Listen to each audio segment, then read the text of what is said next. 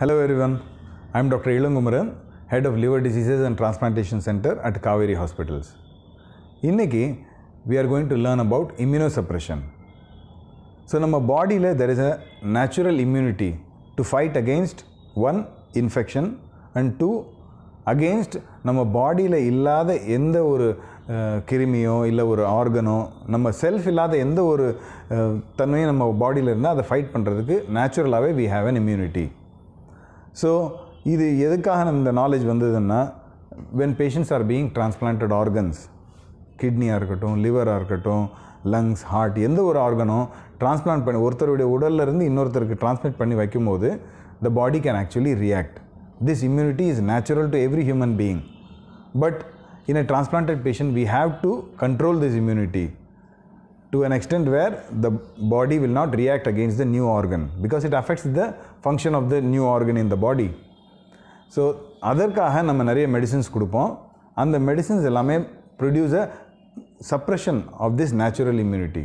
So, this process is called immunosuppression, and this is a very fine process where doctors கொடுக்குற medicines have to reduce the natural immunity, at the same time allow the immunity to fight against infections.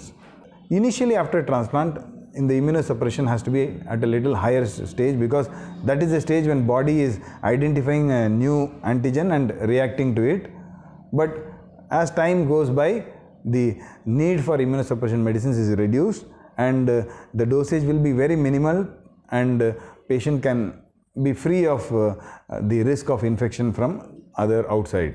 So, immunosuppression பொறுத்த வரைக்கும் immediately after transplant அந்த levels ரொம்ப higher இருக்கும்போது there is a risk of infection and patients are advised restriction. But as time goes by, the patient immunity is so good and the need for immunosuppression is so low that they can lead a completely normal life.